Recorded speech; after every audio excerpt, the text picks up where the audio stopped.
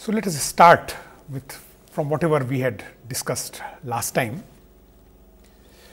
We had discussed two examples of what in classical mechanics are known as inelastic collisions. In classical mechanics, we are used to not conserving the mechanical energy at that particular moment of time. We used to just conserve momentum when such type of collisions were discussed. However, we had discussed in our last lecture that in relativity, we have to also consider conservation of energy along with conservation of momentum. Hence, we had to apply conservation of momentum, which eventually led to increase in the rest mass of the combined particle from the sum of the initial rest masses. So, if we have two particles which collide with respect to each other and then they get stuck to each other, then if this is m1, this is m2, then the combined mass becomes larger than m1 plus m2.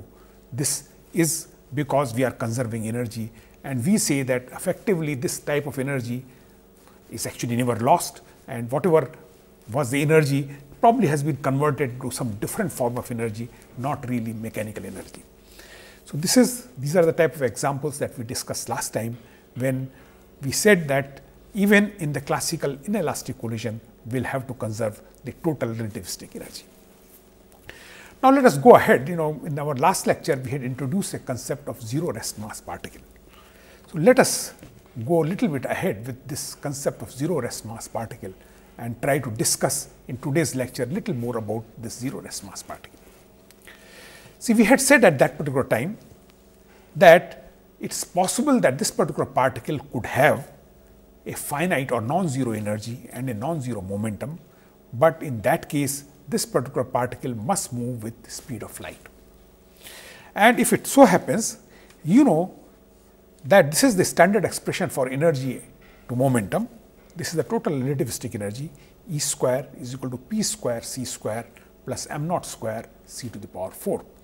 So, if m naught becomes 0, this relationship just reduces to E is equal to P C. It means for a particle with zero rest mass, the energy and the momentum would be related by such simple equation as E is equal to P C. Of course, this particular particle must be traveling with the speed of light.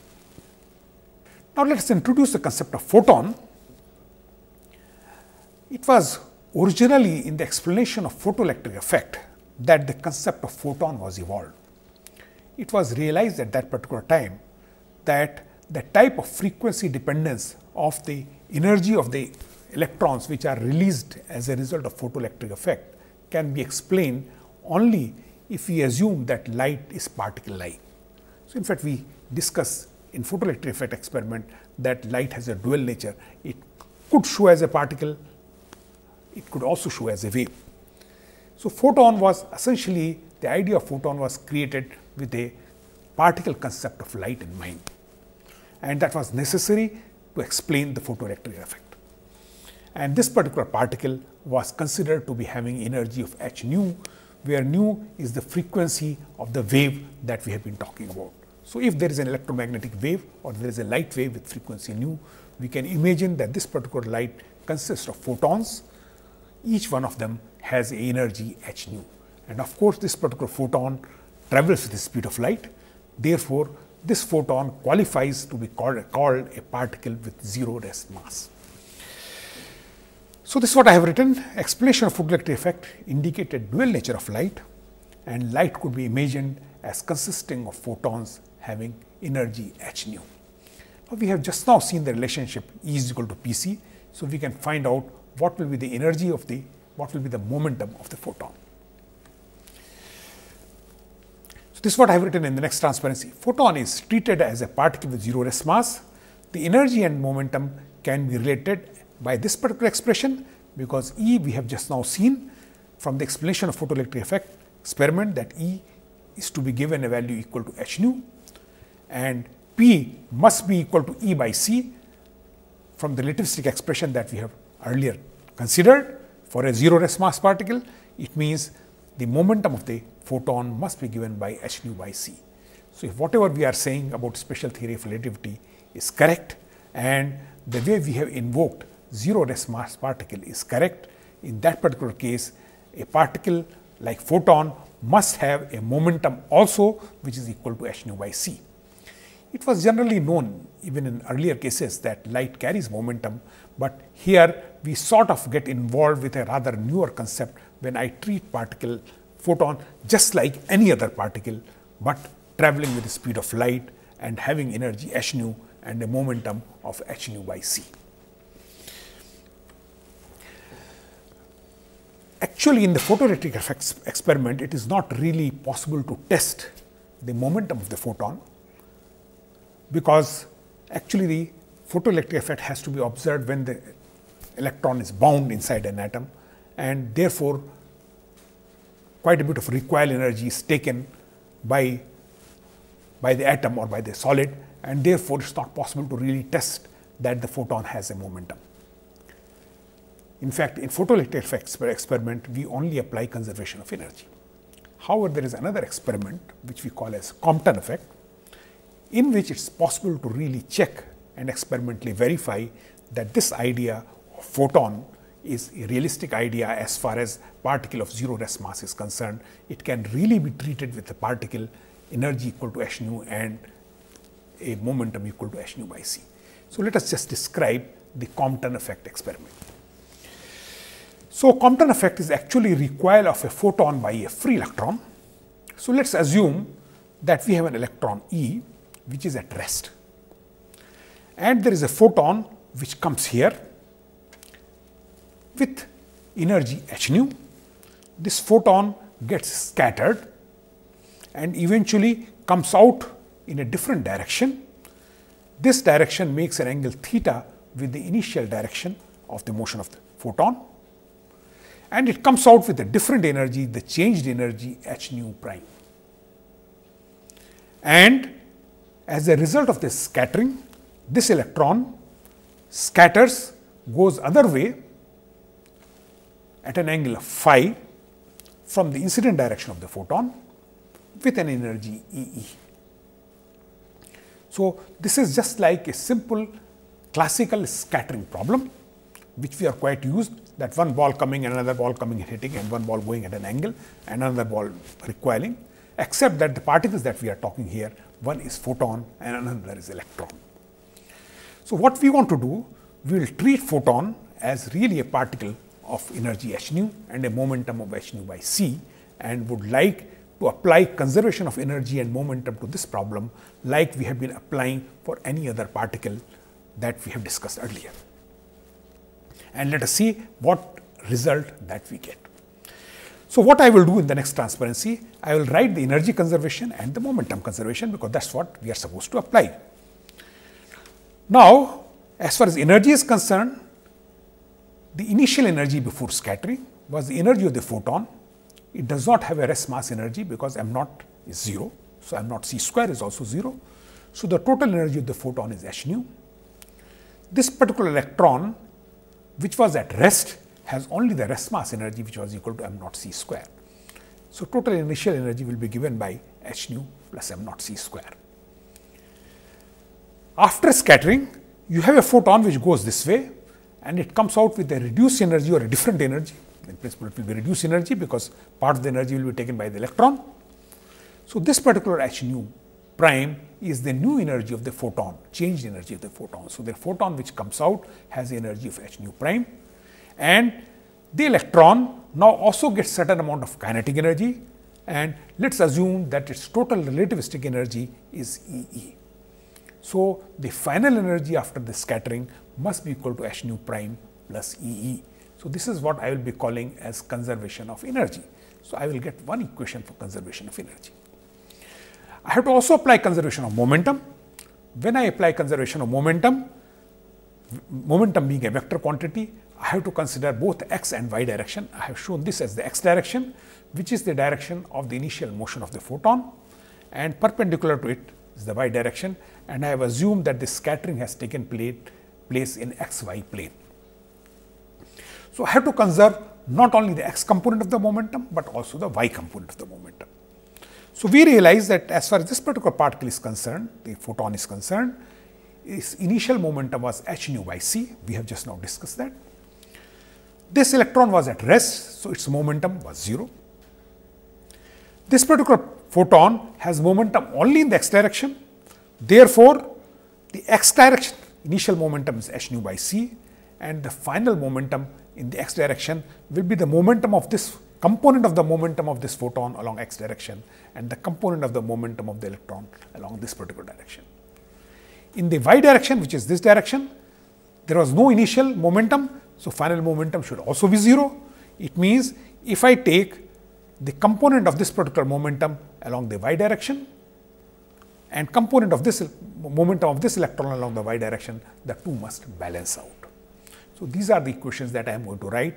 Only thing I will write the momentum of the electron as P subscript P, or P subscript E. So, let us now write all the three equations which I am putting in the next transparency. Let me just show here my picture to make it clear. This was my initial photon, this was my electron. This was going in this particular direction, making angle theta, and this was electron which was going in this direction, making an angle of phi. So, my first equation says, which is the conservation of momentum along the x direction.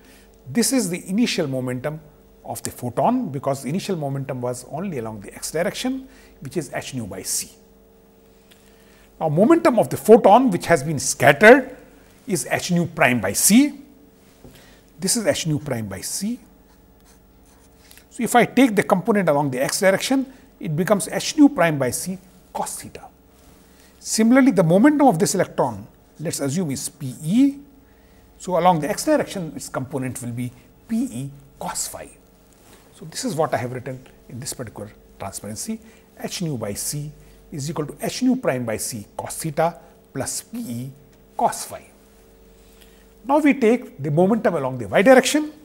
If I take momentum along the y direction, this momentum must cancel out with this particular momentum.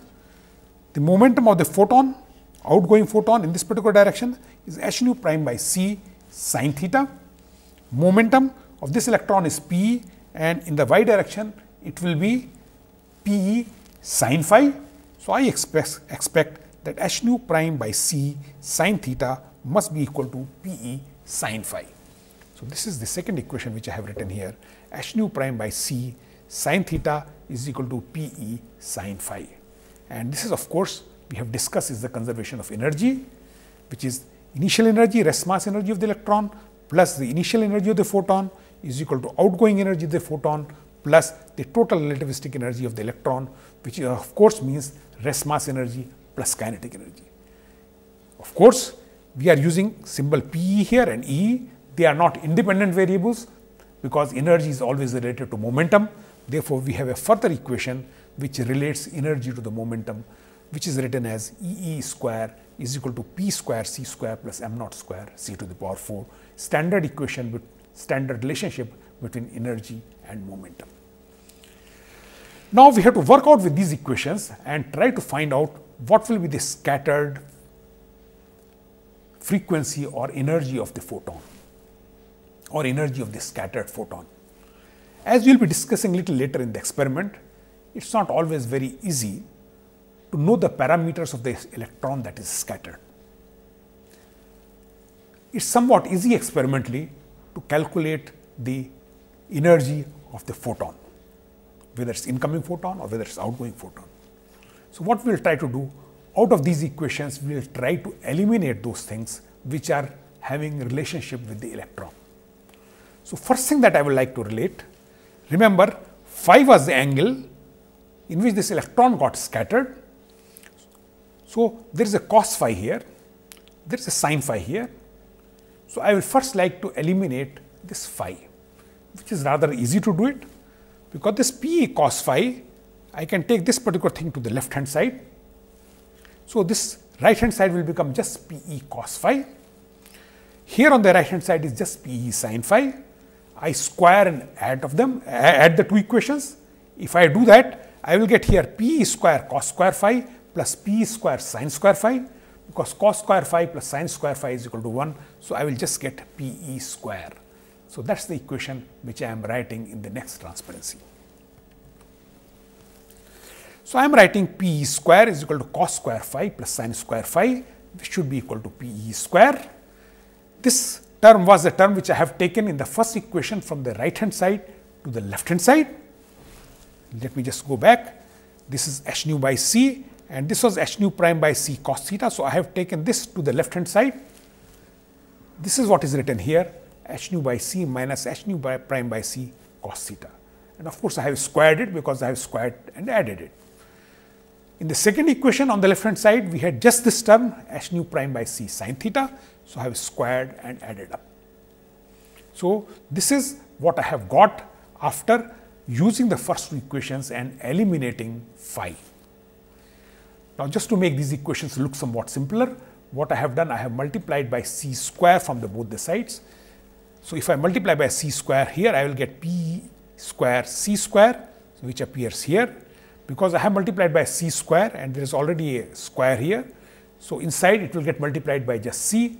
So, when I multiply this by c, I will just get h nu here.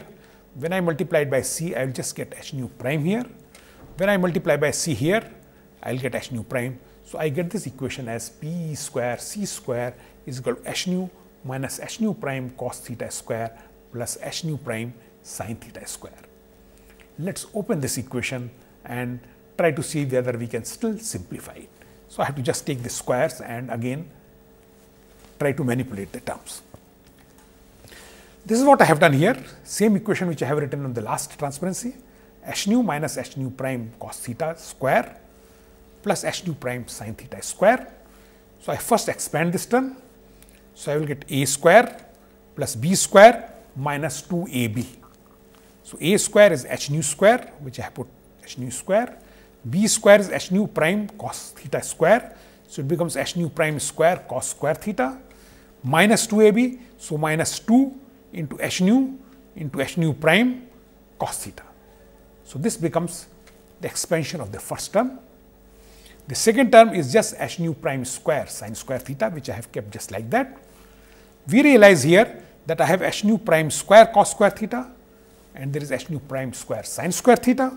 So, when I take these two terms into consideration together, I will get h nu prime square multiplied by sin square theta plus cos square theta, which again gives me 1. So, these two terms together will just lead me h nu prime square. So, I go to the next step. This h nu square, I just put it as h nu square. These two terms gives me h nu prime square. So, this I put as h nu prime square. This term I keep it as it is, which is minus 2 h nu into h nu prime cos theta. So, this is what I have got after elimination of the phi term, a relationship between energy, momentum and this particular theta corresponding to where the energies of the incident photon and the outgoing photon. Now, this P square C square I can also evaluate from conservation of energy. And as I said, our idea is to eventually eliminate anything which has to do with electron. Here we have the momentum of the electron. Here on the right hand side there is nothing which is relating to electron. This is relating to the incident photon. This relates to the outgoing photon. Similarly, these two terms. So, I would like to get eventually rid of this particular term Pe also, and there is an easy way because I know that E square is equal to P square C square plus m naught square C to the power 4. So, what I will write this P square C square in terms of the energy of the electron. So, that is what I am doing in the next transparency. So, this was the energy and momentum relationship for the electron. I have just taken P square C square on the left hand side and written this as E square minus m naught square C to the power 4. Now, this energy I have taken from the energy conservation, which I have written earlier. This was my energy conservation equation, m naught C square plus h nu is equal to h nu prime plus E. So, from this I can extract E. This E will be m naught C square plus h nu minus h nu prime. So, I know what is E. So, I will substitute this E here. Then I will get on the right hand side everything in terms of h nu's. This P square C square I will eliminate from the first equation which I have just now written, and therefore, I will get rid of energy of the electron as well as the momentum of the electron. So, let me write this particular equation which I have written here.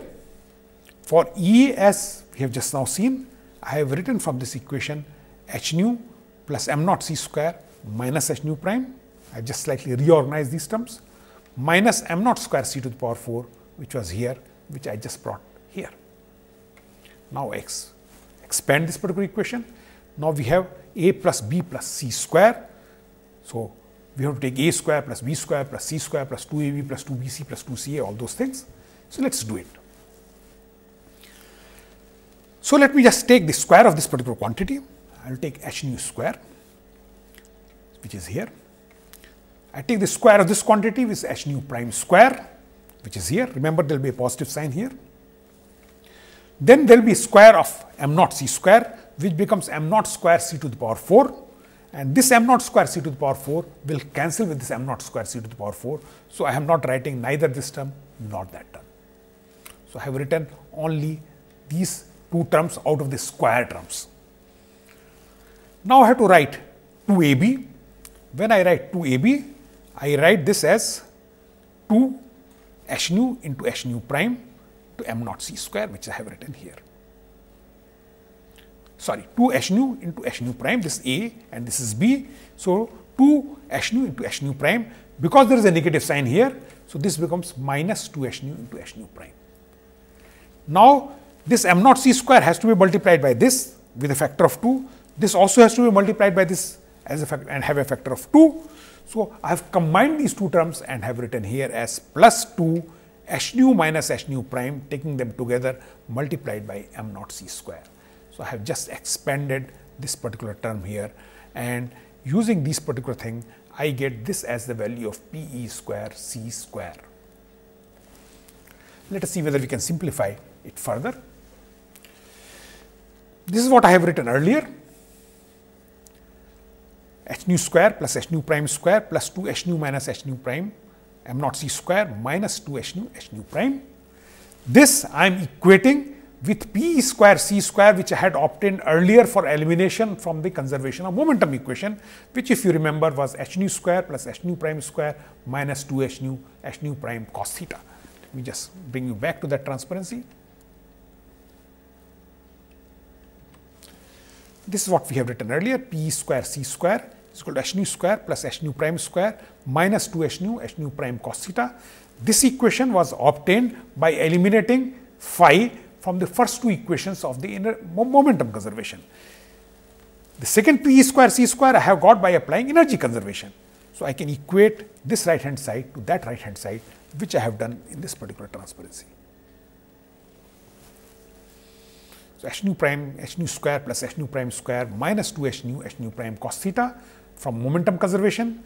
This is from the energy conservation, which I have written.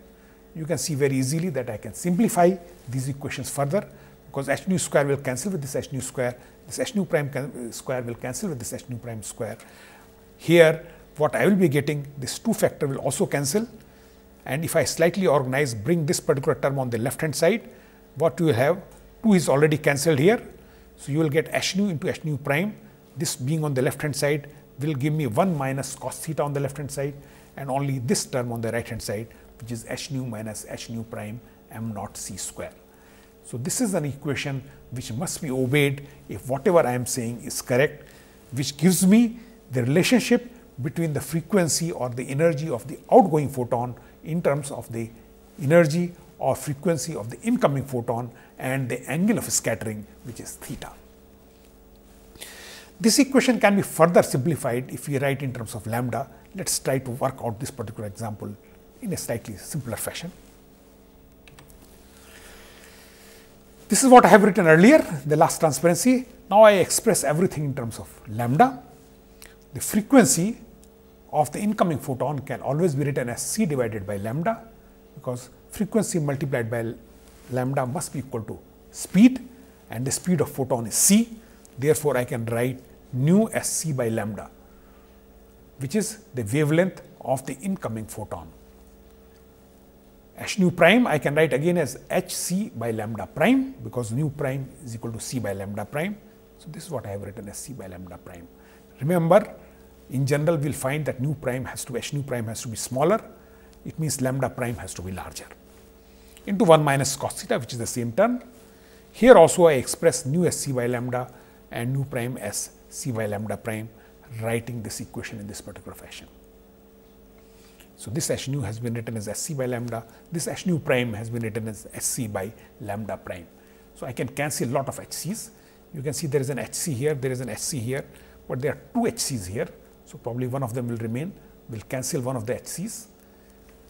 There is another c, here there is m naught c square. So, there will be one c which will be going away, and the equation will turn out to be fairly simple. This was my equation which I had written here earlier. So, I get hc square because there are two hc's here. This is lambda into lambda prime which I have written here.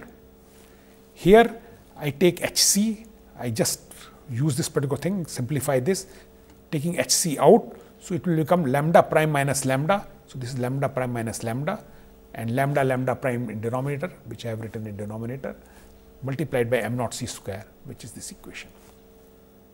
Now, I start cancelling the term. I write this on the left hand side now, lambda prime minus lambda, this on the right hand side. This hc will cancel with this hc. So, there will be one h remaining here and one c remaining here. There will be m naught c square. So, one of the c will cancel with this c. So, there will be one h remaining here, and on the right hand side there will be just a m naught c which will be remaining here. So, the equation which I get is as follows.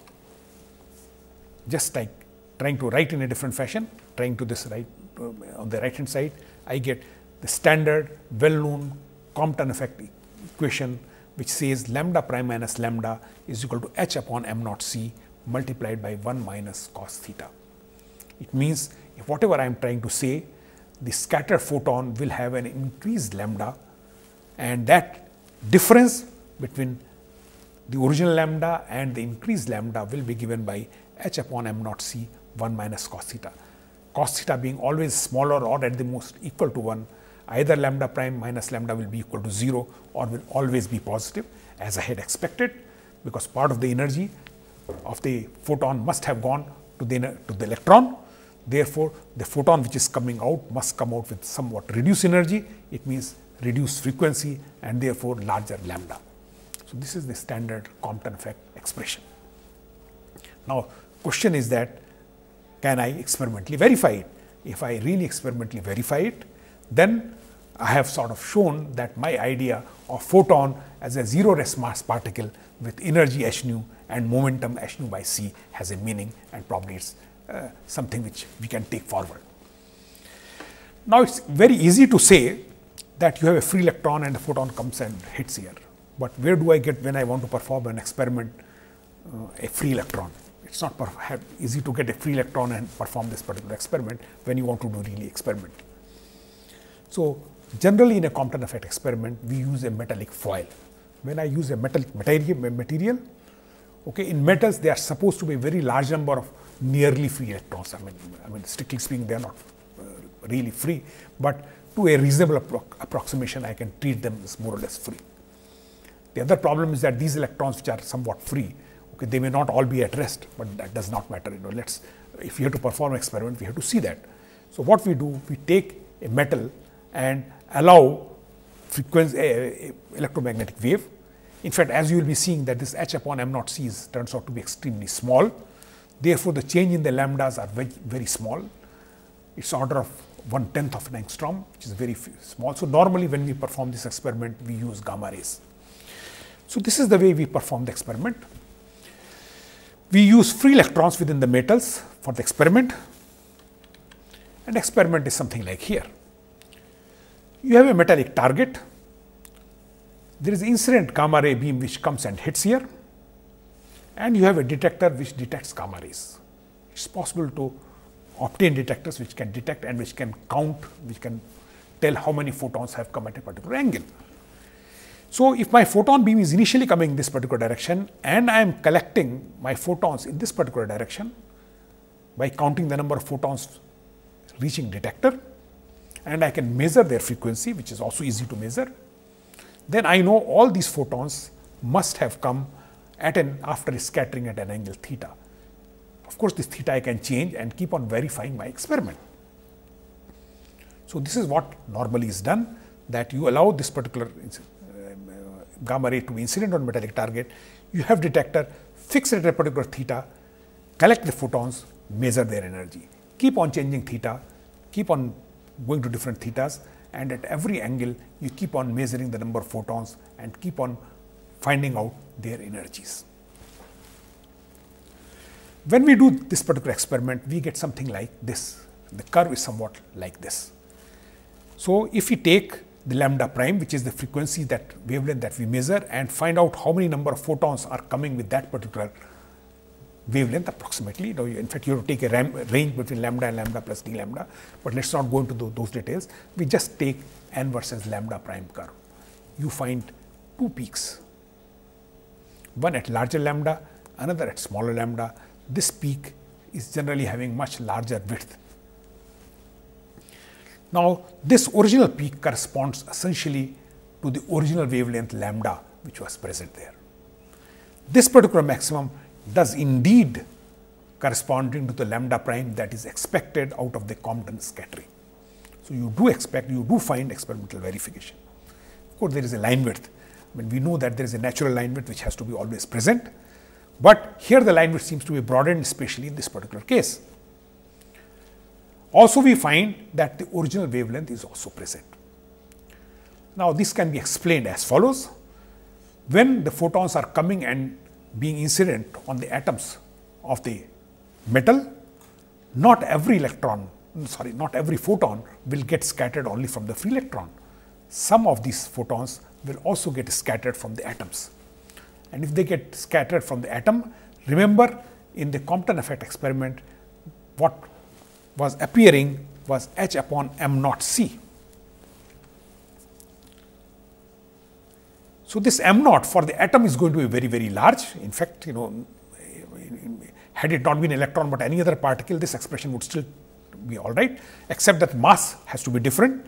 Mass that you have to use has to be of the mass of the particle that is scattering photon, and if that happens to be an atom, this m naught is going to be extremely large. Therefore, lambda prime minus lambda is going to be extremely small, which is essentially negligible. Therefore, you will not find any measurable change if the photon gets scattered from the atom. Therefore, you do also find the original lambda, even though you are measuring or you are collecting photons at an angle theta, because the original wavelength is also present, because these are the photons which have got scattered from the atom and not just from the electron.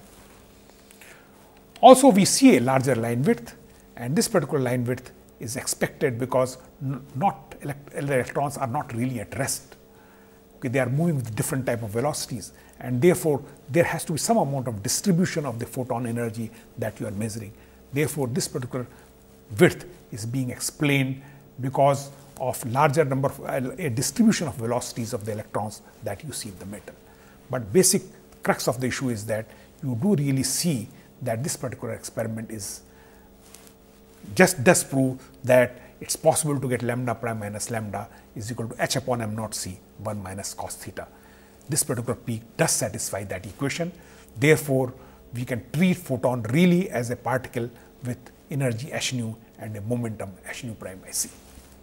So, this I have sort of written in the conclusion of the Compton effect experiment. The original wavelength is due to the scattering from core, and large line width due to velocity distribution of electrons. Now, once we have come to these issues of photon, let us try to discuss one or two problems based on the photon. All that we have said now, that photon is like, in relativity, is like any other particle. Only thing special about the photon is that its rest mass is 0. Otherwise, as far as conservation of energy and momentum are concerned, they can be treated just like any other particle. Okay. So, let us take one particular example in which there are particles also involving photons. So, this is my example. This example is little bigger, so let us try to slowly understand this particular example before we try to work it out. So, there is one particular particle which has a rest mass of 135 MeV by c square.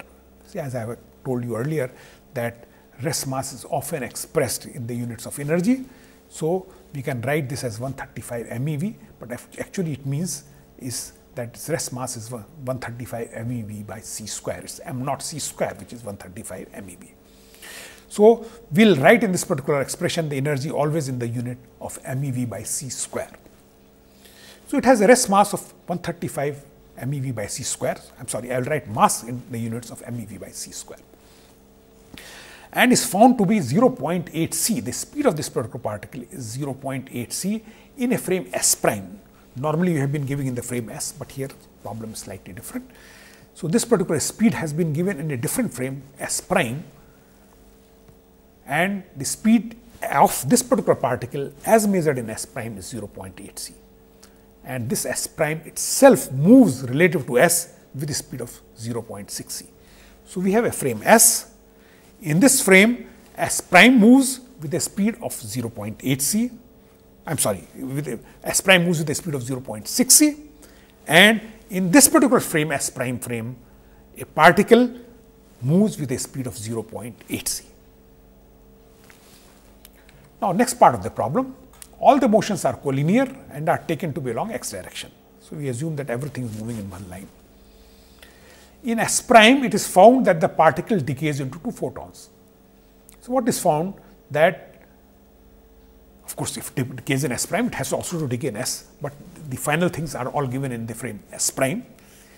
So, what we find that this particular particle decays into 2 photons. So, particle is no longer existing, but it has now become 2 photons. 2 photons have emerged and the particle disappears, so to say. Now, it is found that in this particular frame of reference S prime, each particle makes an angle theta prime with the initial direction of the particle motion. Now, question is, find the angle theta prime and the frequency of photon in this particular frame. In fact, instead of frequency, I can just find the energy. Once I know the energy, I can always find out the frequency. Find the angle theta and the frequency also in the S frame, okay. Though my experiment has been described in S prime frame, but I have also to find out these corresponding quantities in a different frame, S frame. So, this is my picture which I have shown here. This was my S frame, this was my S prime frame. S prime moves relative to S with a speed of 0.6 c. I have shown everything in blue here just to match with this particular frame of reference. So, as far as the observer sitting in S prime is concerned, that particular observer observes that this particular particle suddenly disappears and 2 photons come, and they make equal angle with respect to the initial direction of the motion of the particle, and this angle is theta prime. This is theta prime, this is theta prime with respect to the original direction of the motion of the particle. Let us assume that this photon has energy of E prime P1. Let us assume that this particular photon has energy of E prime P2. Question is, what is the frequency of the photon and other photons, and what is this angle theta prime? What has been given in this particular problem is only that this angle and this angle are same. Having now discussed conservation of energy and momentum and discussed the fact that photon is to be treated like any other particle, this problem is like any other simple problem of collision or scattering, in which all I have to do is to apply conservation of energy and momentum, but relativistic equations have to be used. That is all. So, because the problem has been given in S prime, so let us first try to find out before collision or before this particular decay has occurred. Let us not use the word collision, the decay has occurred, what was the energy and what was the momentum. So, everything is being written in the S prime frame of reference. Once I write in S prime frame of reference, the particle speed is 0.8 c. So, if I write S prime frame, the speed of the particle is 0.8 c. So, using this particular u, I can calculate what will be the value of gamma u. And as we have seen earlier, gamma u corresponding to 0.8 c always gives out to be a comparatively cleaner number, which is 5/3. Once I know gamma u, I can find out what is the energy of this particular particle, because energy of the particle E is given by gamma u m naught c square, and m naught c square I have been given is 135 MeV. Similarly, I can find out what is the momentum of the particle, which happens to be only along the x direction. So, I am not putting the vector sign, is equal to gamma u m naught u. So, this is what I have written in this particular transparency. Of course, because this is S prime frame of reference, so I must use E prime. Is here also I must use u prime to be more precise, because everything is being observed, and here also should be gamma u prime, because everything is being observed in the S prime frame of reference. So, let us look at this particular transparency. I have written gamma u prime is equal to 5 by 3 using value of u prime as 0.8 c. E prime is equal to gamma u prime m naught c square, which is 5 by 3 into 135, which is equal to 225 MeV if you just calculate this number.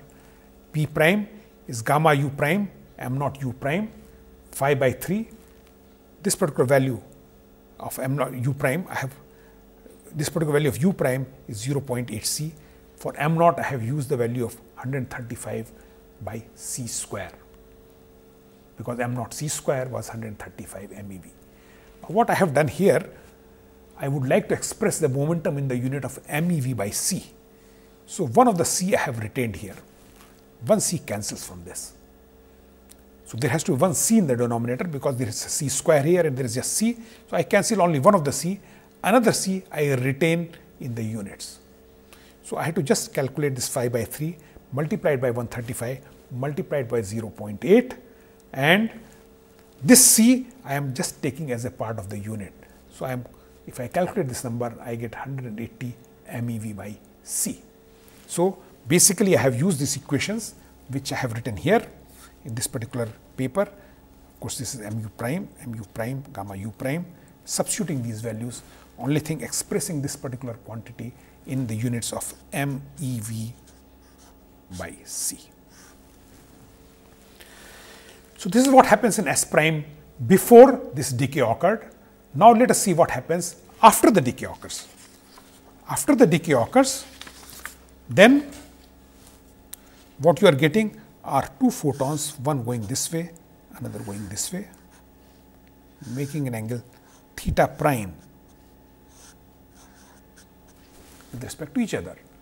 So, like before, like in the Compton effect experiment, I had to conserve initial momentum to the final x component of the momentum. I have to balance the y component of the momentum. That is what I am doing in the next transparency.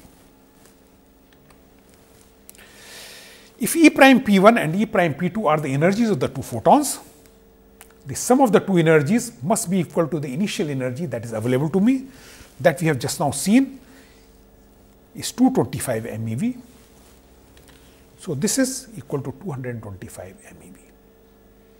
Along the x direction, I have to take, this is the energy. So, momentum will be this divided by c, because this is a photon which is a 0 rest mass.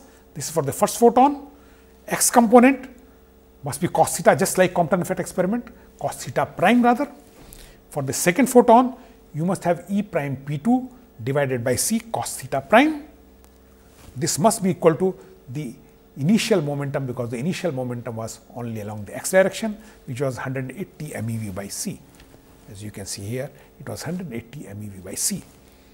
So, I am writing this as 180 MeV by c.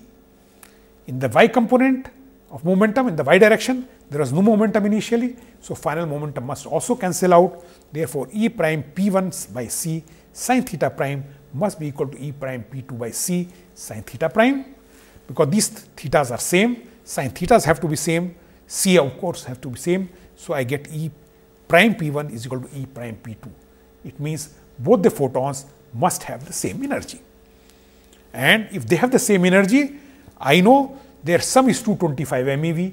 So, the energy of each of the photon will be 225 divided by 2.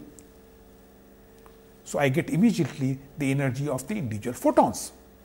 Now, I know the energy of the photon, which I can substitute in this particular expression. I can find out what is theta, because this theta is same, these two are same. So, I will get 2 into whatever this energy by C, cos theta is equal to 180 MeV by C. So, I can immediately find out what is cos theta, which I am giving in the next transparency. So, as I said that E1 E prime P1 must be equal to E prime P2, which is 225 divided by 2, which turns out to be equal to 112.5 MeV. And cos theta prime, in the right hand side there was 180. See, this is equal to 225 by 2, but the two terms are equal. So, this becomes just 225. So, cos theta prime, this C cancels with this C. So, your cos theta prime just becomes 180 divided by 225, which is written here, from which you get theta prime is equal to 36.87 degree. So, approximately at an angle of 37 degrees, these photons will get scattered from the incident direction of the motion of the particle. Now, the question is that we have to find the same information in S frame of reference. What I can do, I have to use energy momentum transformation. I go back to S frame, find out the energy of the particle and do exactly the same thing as I have done here. So, that is what I am doing in the next transparency. I go back to S frame from S prime frame of reference. So, in S, transform the energy momentum of the particle before decay, and because I am going from S prime to S, I will be using an inverse transformation. That is what is being shown in the next transparency. If you remember, this was the equation of the momentum transformation, and I have put a plus sign because I am talking of inverse transformation going from S prime frame to S frame. So, P will be equal to gamma P prime plus V E prime by C square. So, I know what is P prime of the particle before it decayed. I know what is the energy of the particle before it decays. I substitute in this particular expression, I should be able to get the momentum of the particle before it decays in S frame. Of course, gamma that I have to use is between S and S prime frame, and their relative velocity is 0.6 c and not 0.8 c, and corresponding to 0.6 c, we have seen many times earlier, gamma turns out to be equal to 1.25. So, this gamma is 1.25. Momentum P prime was 180 MeV by C. So, this unit I have retaining here, plus V, which is 0.6 c. So, there is a 0.6, and there has to be one C will cancel with this C, another C will come out in this unit. This is 225 MeV. So, this everything becomes in the unit of 225 MeV by C. So, if I calculate this thing, I get 393.75 MeV by C. So, this is the initial momentum of the momentum of the original particle before it decays in S frame. Similarly, I can calculate the energy. For energy, I have to use energy transformation. Again, I have using a plus sign because I am talking of inverse transformation. So, E will be equal to gamma E prime plus Vp prime. Gamma is 1.25, E prime was 225, P prime was 185 MeV by C, and there was a 0.6 c, which is the speed. So, this c will cancel with this c, everything becomes in the unit of MeV. So, I get 1.25 multiplied by 225 plus 0.6 multiplied by 180 in the unit of MeV. So, my energy, if you calculate this number, turns out to be equal to 416.25 MeV. So, now problem is exactly similar of what we have discussed earlier, except that now the initial particle energy is 416.125 MeV and its initial momentum is 393.75 MeV by C. Then we apply exactly the same way transformation and conservation of energy and momentum and get the new angle, get the angle in S frame. So, that is what is being done here. It is just exactly the same equations that I had written in S prime frame, except that instead of prime I have removed those primes, and the numbers that I am using are those numbers which correspond to the energy and momentum in S frame. As far as energy is concerned, in S frame it is 416.25. So, this I have written here. As far as the momentum is concerned, is 393.75, which I have written here. I am not using prime because this is everything is in S frame, and otherwise all the equations are exactly identical. Once I write this particular equations exactly the same way I will solve. I will get EP1 is equal to EP2, and therefore, the energy will turn out to be half of the energy. I substitute it back and get the new cos theta. So, I get just EP1 is equal to EP2, that number divided by 2, we get 208.125 MeV, and cos theta turns out to be 393.75 divided by 416.25, which is equal to 18.92. Now, we can verify these numbers. In fact, what we have done, we have used transformation before the particle got decayed. I could have even used the transformation after I have obtained the photons, because their energy will also be transformed, their energy and momentum will also be transformed when I am going from S prime to S frame, because for us photon is like any other particle. So, I can use exactly the same transformation equation even for photon. So, that is what I am going to do next and show that I get the same result.